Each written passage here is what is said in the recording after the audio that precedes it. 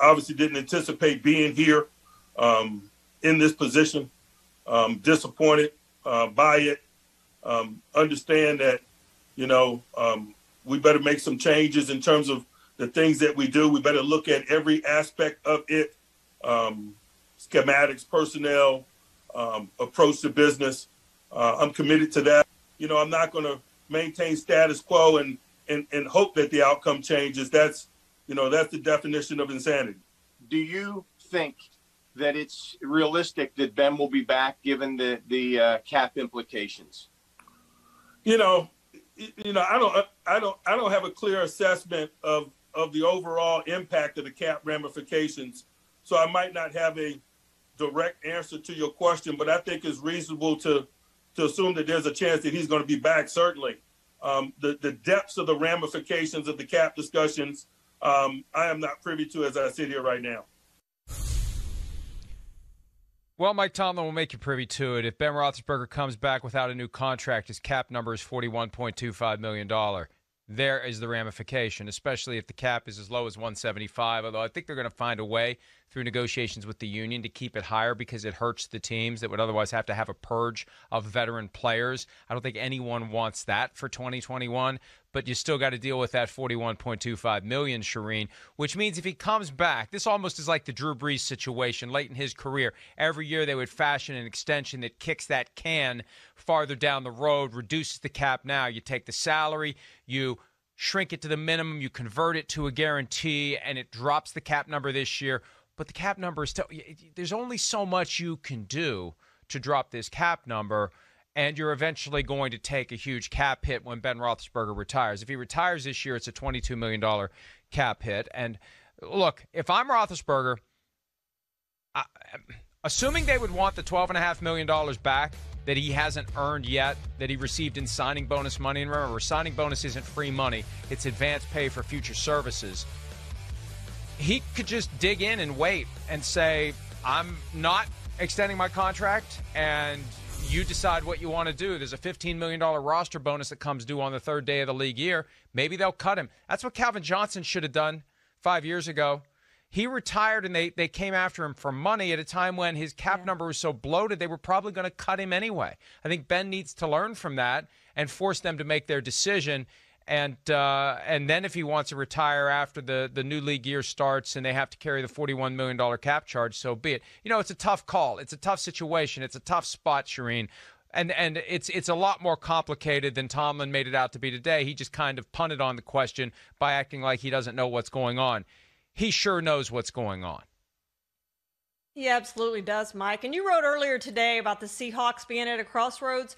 This, to me, is a team that is at the crossroads. Right now, they have 7 players, counting Ben Roethlisberger, who are scheduled to take up 71% of the cap space if it's at $182 million, which is kind of the projection at this point. We don't know exactly what it's going to be. They have 19 unrestricted free agents. 10 of those started at least one game. We know Juju's one of those free agents.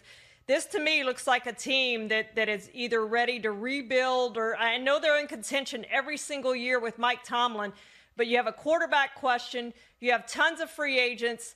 This is a team, Mike, I don't know if you agree or not, that very much is at a crossroads right now.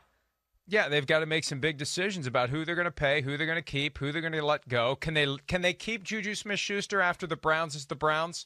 Can they really do that? Will the fan base forgive him for his role in stirring up the Browns and giving the Steelers one of the most embarrassing playoff losses ever? And it was. They hadn't lost to the Browns at home in 17 years. Yeah. They hadn't lost to the Browns at home since Ben Roethlisberger was drafted. That's how long it had been. And in that moment, in that game, to have it happen the way it did, that leaves a mark. And you just have to wonder what changes will be made. They haven't won many playoff games since going to the Super Bowl to cap the 2010 season. They have 2 playoff wins since 2011.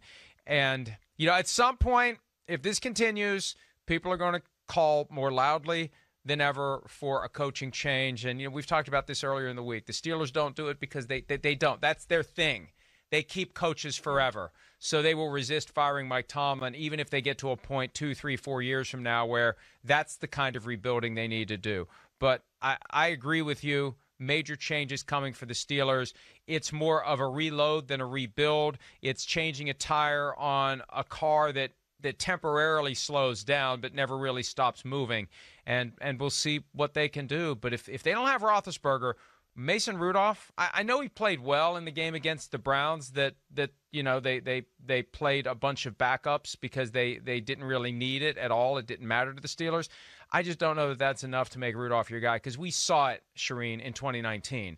Rudolph wasn't the answer. Duck Hodges wasn't the answer. I don't think Josh Dobbs is the answer. And I don't know what they would do at that point to find a quarterback if Ben's gone.